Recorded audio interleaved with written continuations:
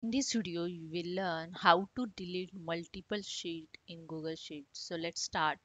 This is my Google Sheet. I have over here four sheet. If you want to add one more sheet, you can click on this plus sign. You can see here the multiple sheet is added. Okay.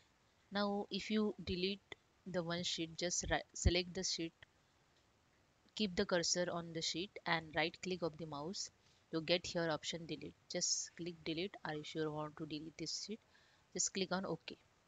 And if you want to delete the multiple sheet, just press the control button of keyboard and select the all sheet.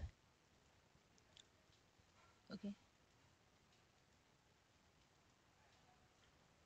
I select here 1, 2, 3, 4 and 5 sheets, and just right click of the mouse, click on the delete.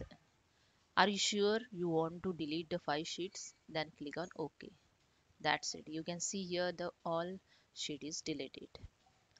Hope you understand. If you like this, please subscribe my channel. Thank you so much.